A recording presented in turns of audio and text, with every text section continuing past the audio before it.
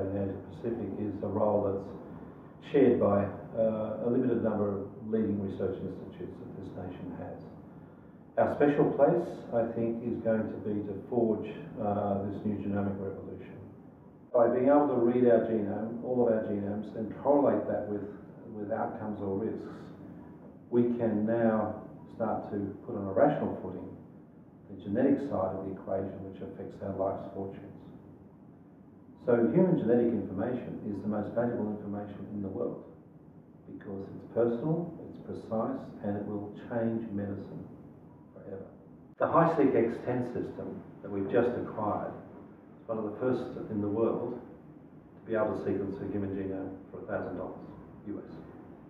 We're one of only 4 sites in the world that has that capacity, and we can use that capacity to drive not only Australian biomedical research, but also the application of genomics into the clinic to inform cancer diagnosis and treatment, to enable us to diagnose monogenic disease, so-called monogenic diseases, which afflict at least 1% of all births, to avoid adverse drug reactions, and ultimately to, when we get to the position, which we will very soon, of sequencing most, if not all, individuals in society, subject to their consent, of course, to be able to advise them of incipient risks and therefore to optimise their health futures.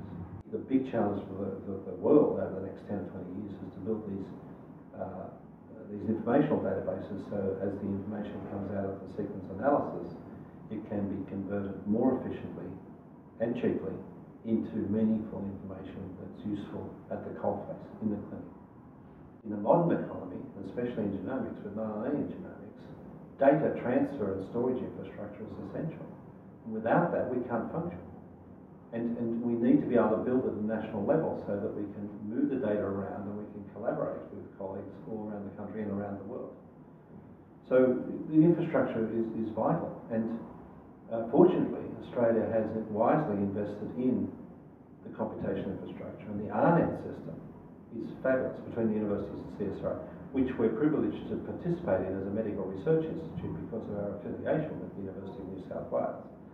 But this is vital to the entire endeavour, not just of medical research, not just of biological research, but of science and everything that science offers in terms of industrial development.